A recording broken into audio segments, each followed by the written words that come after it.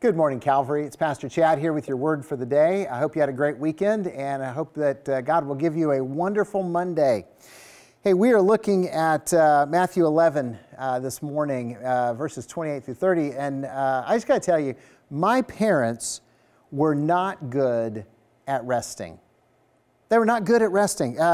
Truthfully, my parents were both workaholics who never ran out of things on the to-do list. I realize now that kind of demotivated me from trying to accomplish a lot of projects that our family had because we always had another project. In fact, my parents were good at resting because they were always focused on the next project and getting things done so they could get more stuff done and more stuff done.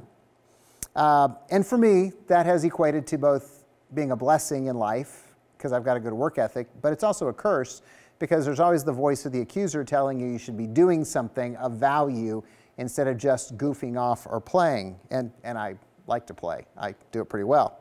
So I had to learn to rest. I had to learn to take a Sabbath. And today's verse is excellent for all of us living life in the fast lane who are overdosing on anxiety or just overwhelmed with busy. Listen to Jesus. In Matthew 11, he says, "Come to me, all who labor and are heavy laden, and I will give you rest.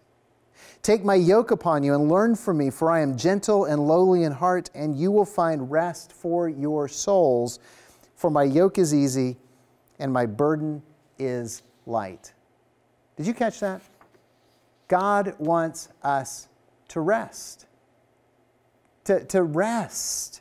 By the way, that's why Sabbath is part of creation. 6 days you'll work and then on the seventh rest. That's why Jesus is the Prince of Peace. That's why heaven is called our Sabbath rest. We enter into heaven, it's entering into our rest.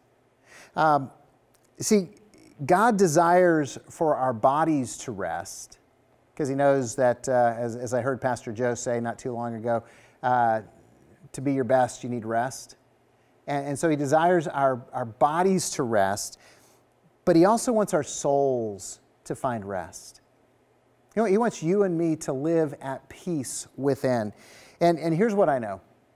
The closer I get to Jesus, the more I nurture that relationship with my Lord and my Savior, my stress, my fear, my anxiety diminishes. And I believe it'll be the same for you. So today, my prayer for you is that you would find rest, not just for your body, but for your soul, and you'd find it in Jesus. God bless Calvary. Have a great day.